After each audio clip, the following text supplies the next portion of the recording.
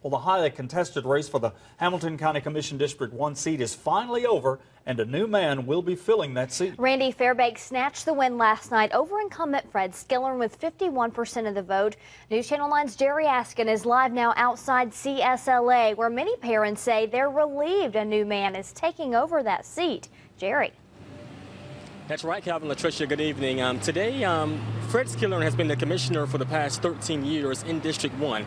And today, many parents at CSLA say they agree getting a new commissioner could mean a better chance of getting a new school. Randy Fairbanks knows he has big shoes to fill. Mr. Skillern has served honorably for a number of years.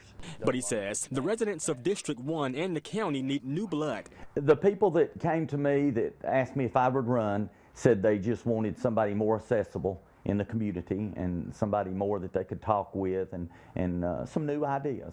He says he plans to make the most of the county's discretionary funds. Mr. Skillern held those discretionary funds and over a number of years and built it up to like $400,000. And most of the people in our district, that was a concern to them. They need that money in the schools, and they desperately need that money. And parents at CSLA say even though they aren't in District 1, they appreciate having a county commissioner in office like Randy Fairbanks, who places a value on school funding.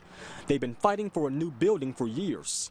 In March, the county commission voted to approve 4 school projects, and CSLA was not one of them. Our student program is growing and growing and growing, and we just want to make the opportunities that our current children have, we want to make them available to more and more students.